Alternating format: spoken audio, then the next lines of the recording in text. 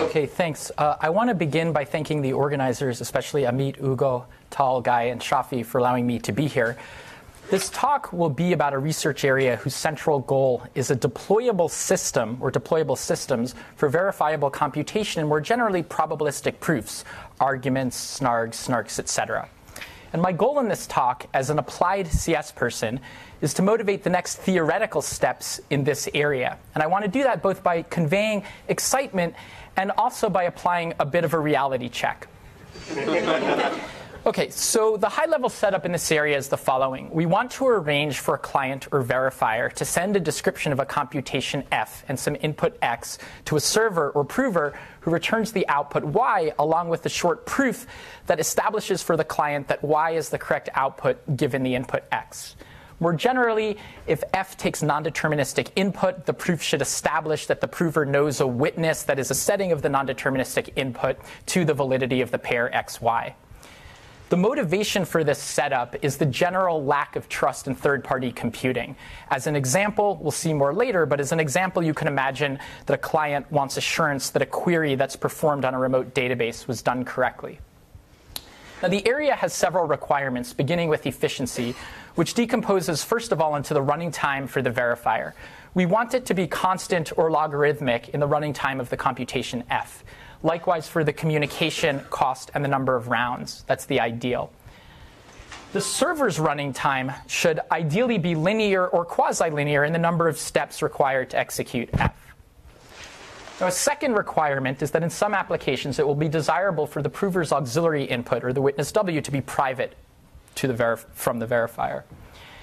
And variants of this setup, as well as non-trivial subsets of these properties, have been achievable in theory, including constructions like interactive proofs, arguments of various kinds, zero-knowledge arguments of various kinds, and so forth. But there's an additional requirement that frames this area, and it's that we want all of this to be practical.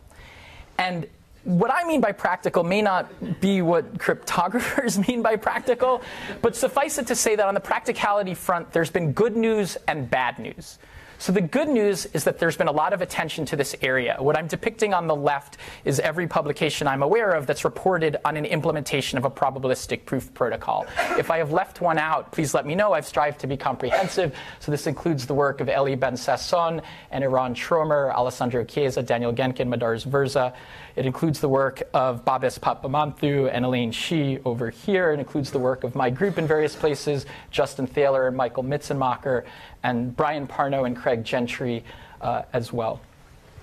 So the other excitement, besides just the sheer amount of activity, is that there's been some genuinely cool results. There have been cost reductions of 20 orders of magnitude relative to naive implementations of the theory, compilers in the sense of an implementation that go from programs expressed in a high-level language to binaries that implement the protocol entities, extensions of the machinery to broaden expressiveness to computations that work over remote state, and so forth. And most of the systems on the right of the slide have verifiers that are genuinely and concretely efficient. I also cannot resist telling you about one of the papers done by my group appeared at SOSP, which is the premier operating systems venue. And I think it's fair to say that this was a landmark for the area, or a milestone at least. But it was also a milestone for SOSP, because the system that we sent there was not remotely practical. Now, we were very upfront about that, but that brings me to the bad news for this area. And the bad news is that just because something's implemented does not mean it's practical. And in fact, all of the systems on the right of the slide here suffer from the limitation that they can only handle small computations, they have outrageous expense, and so forth. So what that means is that for the time being, this machinery is limited to carefully selected particular kinds of applications, which I consider to be bad news given the promise of the area. So that sets up the rest of the talk. I'll describe the state-of-the-art systems and then also perform a bit of a reality check and use these things to motivate what I hope would be the next theoretical steps in the area, since I think that foundational work is required. Okay, in summarizing the state of the art, I wish to observe that all of these systems decompose into a front end and a back end. The front end takes as input a high-level description of a computation, for example, in the C programming language, and outputs an arithmetic circuit over a large finite field. The back end is a probabilistic proof protocol by which the prover can convince the verifier that there is a satisfying assignment to that arithmetic circuit. And it was the job of the front end to produce the circuit in such a way that the satisfiability of that circuit, roughly speaking, is tantamount to correct program execution. Now, the probabilistic proof protocols that have been refined and implemented include interactive arguments, non-interactive arguments of various kinds, snarks, etc., as well as interactive proofs. For lack of time, I'm unfortunately not going to be able to describe in detail the refinements that have been done to the exciting work of Goldwasser, Kalai, and Rothblum. I'll have to, which was done by principally Justin Thaler. But I will restrict focus to arguments. And when we restrict focus to arguments, all of the systems have as one of their central constructions the quadratic arithmetic programs of GGPR, Gennaro, Gentry, Parnot, and Raykova. In order to explain the role of QAPs, I'm going to walk through a series of straw men, or we could say bad ideas, for probabilistic proof protocols. So the first thing you could imagine doing, those of you who are graduate students who've taken a complexity theory class, you're like, well, PCPs are pretty awesome. They allow us to check things. So what we're going to do is have the prover materialize an asymptotically efficient PCP, send it to the verifier, and we know that PCPs have the property that if the computation was done correctly, the verifier accepts, and if the computation was not done correctly, the verifier is highly unlikely to accept the proof. And the verifier's work here in checking the proof in the number of locations where it has to inspect is very low. The problem with this picture, though, is that the prover has to encode the satisfying assignment in the proof, which means that the proof is actually larger than the satisfying assignment, which means that on the basis of communication and running time at the verifier, we don't meet the efficiency requirement from the first slide. So the next thing you can imagine doing is saying, well, rather than have the prover send the proof to the verifier, what we could do is just have the prover materialize the proof and then have the verifier ask the prover what values the proof contains at particular locations. And this is the paradigm of Killian's arguments and Macaulay's computational soundness proofs.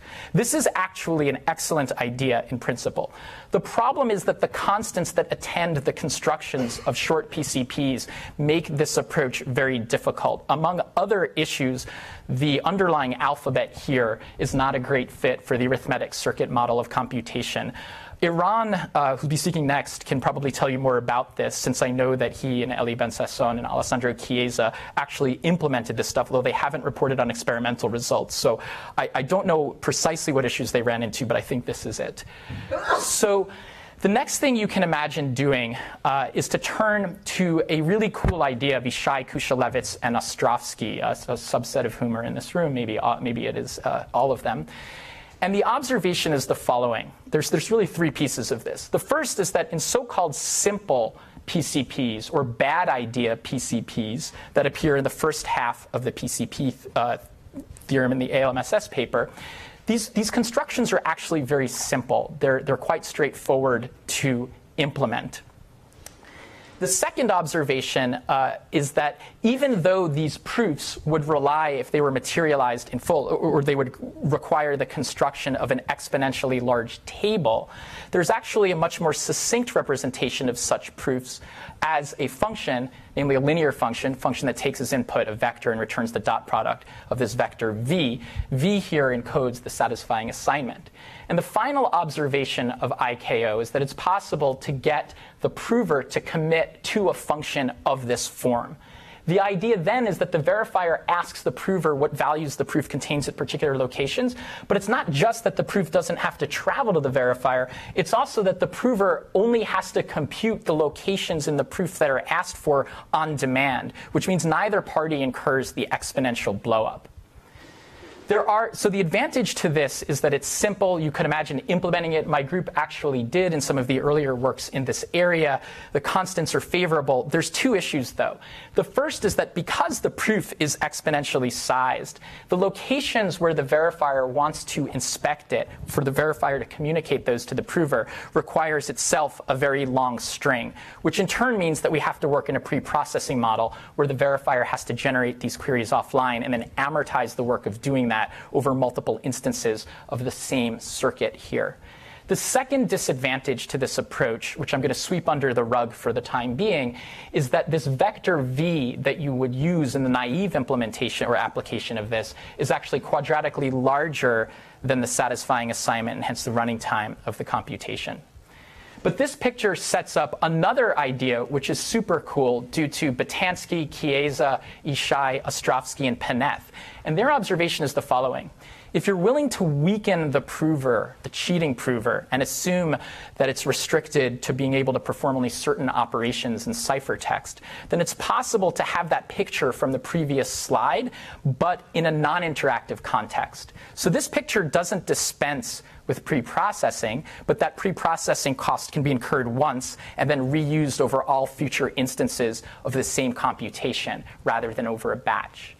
And in this approach, those queries that I mentioned earlier are actually encrypted. It may not even be the verifier that has to incur the work to do it. There are variants of this where a third party can do it. Iran has done work on that front, and it's super interesting. The prover's responses look very similar to what they did in the other context, except they're happening in cypherspace here.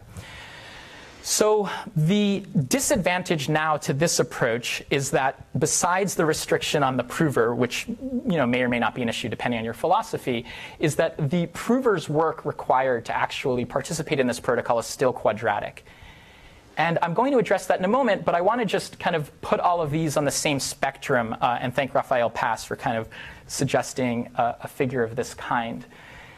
So if you look, we started with short PCPs. We moved to arguments, which introduced the assumption of collision-resistant hash functions. We then actually made a stronger cryptographic assumption, or IKO did, and my own group refined it, where we commit to a longer PCP. This introduces the downside of preprocessing, but the key advantage of simplicity and plausible constants. And then that same picture can be realized in a non-interactive way, which gets rid of the issue of amortizing only over a batch.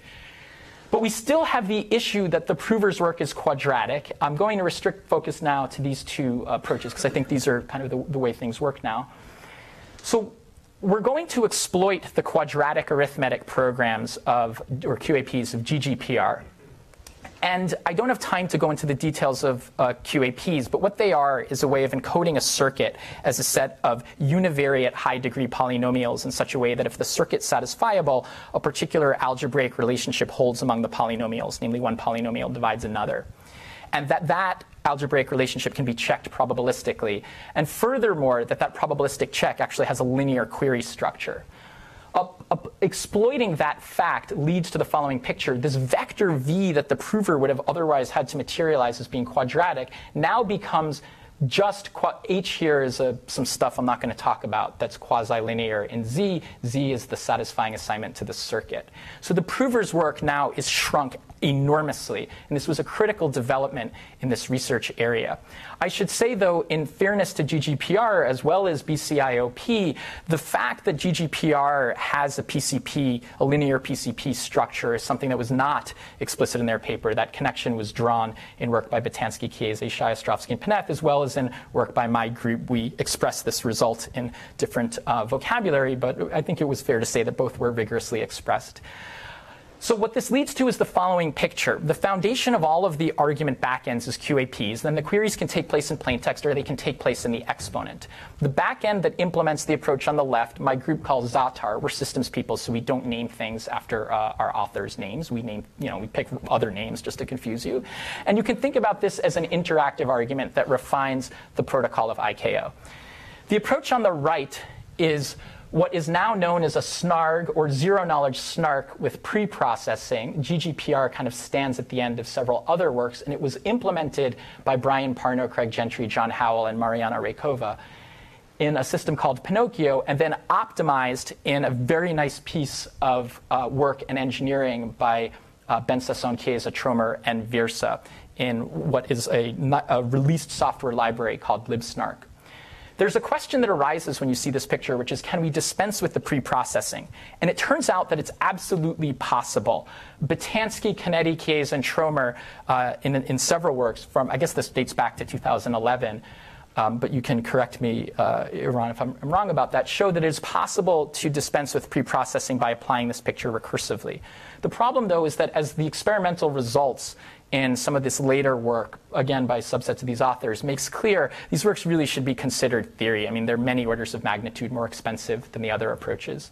So to just compare the back end on the left with the back end on the right, effectively the one on the right uses slightly stronger cryptographic assumptions, and in return gets much better cryptographic properties, such as non-interactivity, the ability for the pre-processing work to amortize indefinitely, and also zero-knowledge variance. And one really nice thing, which comes out of GDPR actually, is that the cost of providing zero knowledge is effectively zero, which is very cool, and it has to do with the details of their construction. So the reason that I'm emphasizing that all of the systems are based on GDPR is that even though the systems are analyzed somewhat differently and they have different cryptographic properties, the mechanics are very similar and in fact are a source of cost. And so it's worth identifying that commonality. Okay, so now moving to state-of-the-art front ends, there's effectively two different approaches. One approach is to treat the circuit as the unrolled execution of a general purpose processor, and to compile a C program to a binary in the instruction set of that processor, and then supply that binary as the input to the arithmetic circuit. So this is a kind of universality. This work was done by, again, Iran and his co-authors, Eli Ben Sasson, Alessandro Chiesa, etc. Now, the advantage, this is extremely interesting and fascinating. The advantage to this is that the pre-processing work is now incurred only once for all computations of the same length, because they're able to reuse that circuit, which is super cool.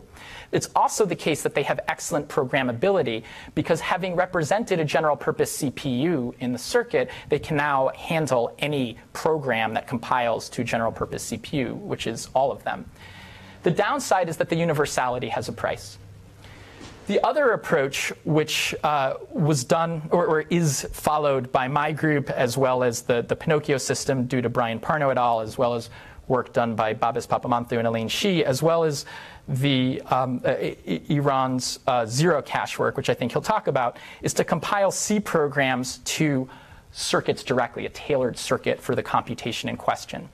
Effectively, the advantages and disadvantages are the inverse of the ones above. The circuits are much more concise because the circuit is tailored to the computation. The amortization is worse because the pre-processing has to be incurred for each different circuit in play. And you might think, and there is a question here, this subset of C, this C program in all of the systems in this part of the picture is a subset of C. And so that raises the question, how restrictive is the subset of C? And I'll answer that question in the context of depicting a landscape of the front ends. So what you have here is most of the front ends that appear in the literature, and there's a trade-off between programmability and cost. So up and to the right is more programmability in terms of expressiveness that the machinery can handle, and lower cost. And the ASIC approaches, the ones that are like ASICs are up here, the ones that are like CPUs are down here.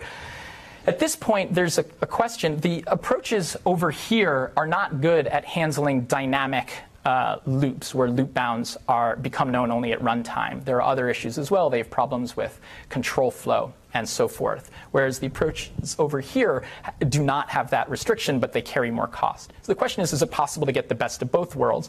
And in work that we call Buffet, done in my group, we find that in fact is possible to get the best of both worlds. Buffet has almost the same expressiveness as the CPU-based approaches, the limitation being that the subset of C that it accepts does not handle function pointers.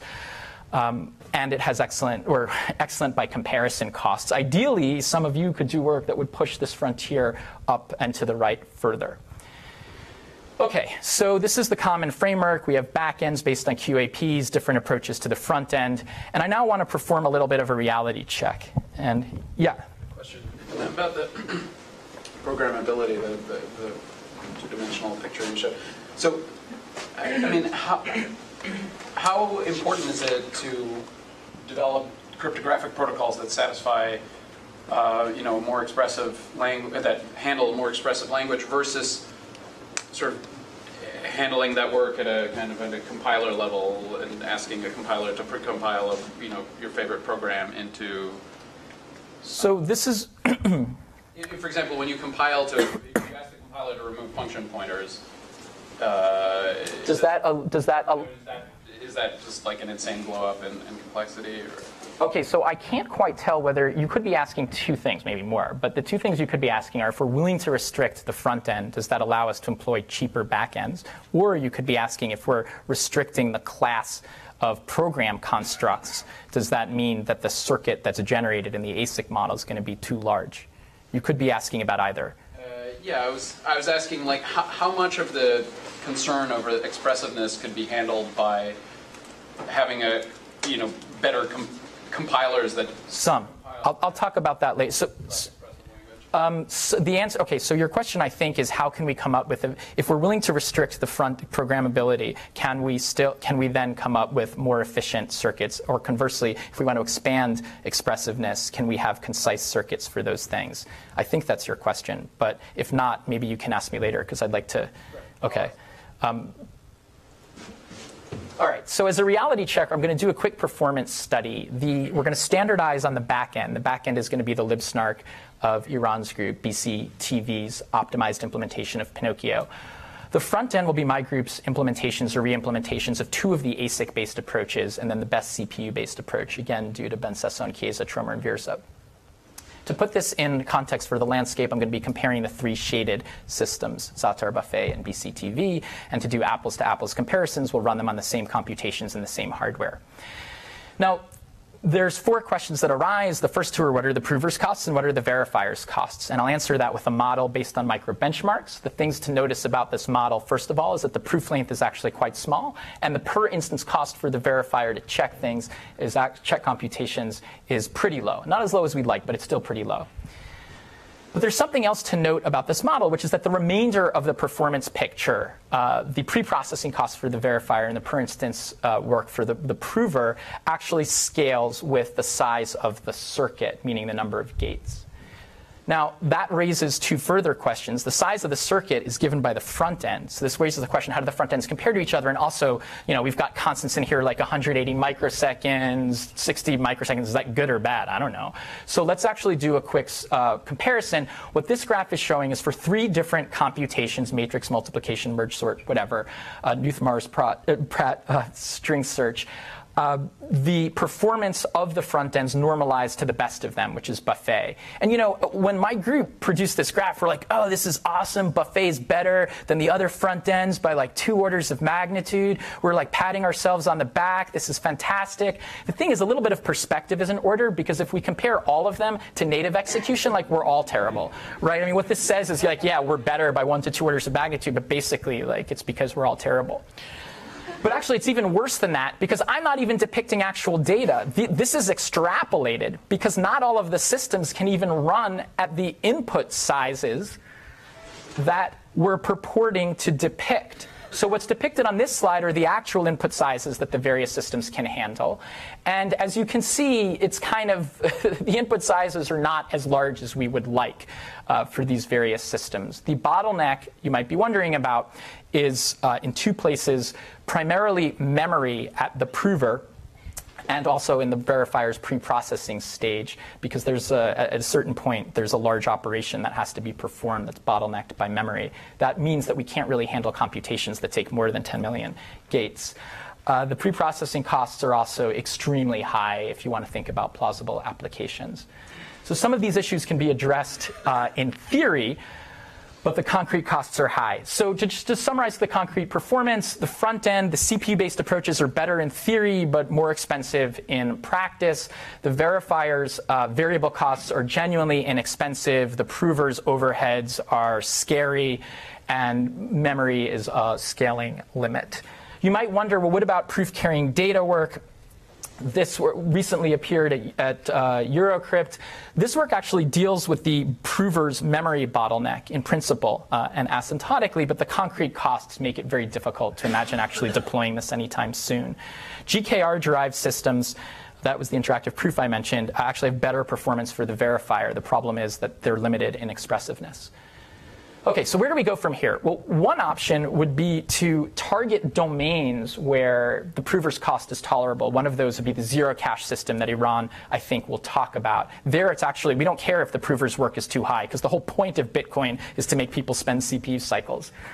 Another application, which is detailed in our work at SOSP, is an application of the machinery to location privacy. And for lack of time, I won't have time for lack of time, I won't dive into it, but I'll just point you to our paper, which describes this as an application where you could imagine actually paying these costs, because effectively the size of the data in question is generated on human scales, and so it's not very large. Another option, which is what I want to do with the remainder of my time, is try to motivate theoretical advances in this area. So what do we need? Well, at a high level, we would ideally like to have 3 orders of magnitude reduction in the prover's cost and the verifier's setup costs. Ideally, we'd be able to handle inexpensively interactions with the outside world, right? Real programs interact with operating systems, files, I/O devices, etc. Right now, there's not a concretely efficient way to incorporate those interactions into the machinery. And ideally, in some contexts, there will be some organizations that would prefer to base the machinery on standard assumptions. This is, again, ideally. Things that could be viewed as a luxury or non-interactivity, depending on the application. Obviously, for some applications, non-interactivity is absolutely critical, but there are many other applications, like the tolling one, where it's OK if you have interactivity. It's also the case that pre-processing, while it would be nice to get rid of it, I deal with it as long as the costs aren't too high. And for that matter, I don't even necessarily care if the proof is of constant length. I tolerate larger proofs, and I tolerate a verifier that could work harder if we could get the concrete costs down. So in terms of a wish list for theoretical advances, one interesting thing would be, if you remember the front-end, back-end decomposition, the front end is producing arithmetic circuits, and the back end is establishing the satisfiability of those. Could we develop probabilistic proof protocols that are targeted to different problems besides circuit satisfiability that have wide applicability? So this requires identifying good candidate problems as well as identifying probabilistic proof protocols for those problems. A variant of this would be to take the general circuit satisfiability verification machinery, but incorporate or compose with it special purpose algorithms that outsource common pieces of, or I should say, pieces of computations that appear commonly, like, for example, cryptographic operations. And Babis and Elaine have done work in that area. Another thing, which may get to the question you had asked, Adam, is about more efficient reductions from programs to circuits. This is absolutely of interest. For the most part, this is in the domain of programming languages, but I'd be thrilled if people here want to take this on. A second set of nice-to-haves would be concerning the back end. So first of all, the short PCP paradigm, where the verifier gets a commitment to a short PCP from the prover, that is a great idea in principle. Can we get short PCPs that are efficient and simple? I'm not the one to do that. Some of you are, not me. It would be great if that existed. Another thing would be to endow IKO's arguments, the interactive arguments with the pre-processing, with better properties. So I don't know if these are covered by impossibility results. I hope not. But it would be cool if we could reuse. This is something I talked about with Daniel Wicks a while ago. And Abi Shalat, could we reuse? They did the talking. I did the listening. Could we reuse the processing work over more than a batch indefinitely? That would be ideal. Could we make the protocol zero knowledge? Could we make stronger assumptions and or improve the analysis? Because some of the costs in this protocol come out of the way that soundness is established. Another thing, although the disclaimer is that QAPs and GGPR have come very far, but they are a principal source of cost still. So is it possible to improve them or to improve the cryptography that's sitting on top of QAPs? And finally, what would be cool, if you imagine that the cloud has special purpose processors that are really good at handling cryptographic operations. Well, I'm telling you that cryptographic operations are one of the key bottlenecks in these systems. So could we get to the point where the cryptographic operations could themselves be outsourced, and then the verifier would check that those cryptographic operations were done correctly? So there's a lot of other ideas needed, of course. Even if we make progress on all of those, it's not going to make this stuff plausibly deployable tomorrow. But we don't know what they are. I'd be thrilled if I could motivate the graduate students in this room to think about this area and work on these problems. So to just quickly wrap up, I've tried to say or communicate that this is an exciting area that has both good news and bad news. The bad news is that implementation does not imply deployability. The overhead really comes from two places: the overhead of transforming programs into circuits and the overhead of the QAP backend and the cryptography layered on top of it. I believe we need theoretical breakthroughs, and that's going to be a lot of work. It's a high bar, but as incentive, I think the potential here is very large. If we had low overhead ways of verifying computation, the results would have wide applicability, I believe. So I'll stop there and take questions if there's time.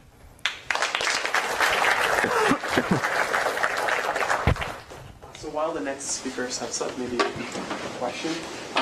Note that we will have a full hour discussion on all of these topics in the afternoon, so we can have more extensive discussions then. So my question is, do you have a sense of which of the overheads is bigger or the order of magnitude on them? So for example, if you stripped all the cryptography out and just did the PCP, but sort of assumed the prover is somehow answering the questions, I know it doesn't make sense, but what would be the cost of that? Is the cost coming from just answering these PCP queries, or doing it in a cryptographic way is exponent? That's a really good question. It comes from two places. So if we just strip the cryptography out of it, the prover still, and this cost can be addressed in theory using their stuff, the prover still has to do a fairly large operation on the entire, just QAP's mandate that the prover does polynomial arithmetic and finite fast Fourier transforms on the satisfying assignment. That's a bottleneck that would exist independent of the cryptography. Having said that, if you could get rid of the cryptography, you just have QAPs, no crypto on top of it, the costs would go down. They'd go down. I mean, I'm making this up, but my sense is like 2 orders of magnitude right there. So in running time, but not the memory bottleneck, to be clear. You mentioned problems that come up a lot, that you would say if we had a special solution, like an ad hoc solution, that wouldn't require the general purpose machinery, that you could sort of plug it in and sort of reduce the overhead. What would be an example of that?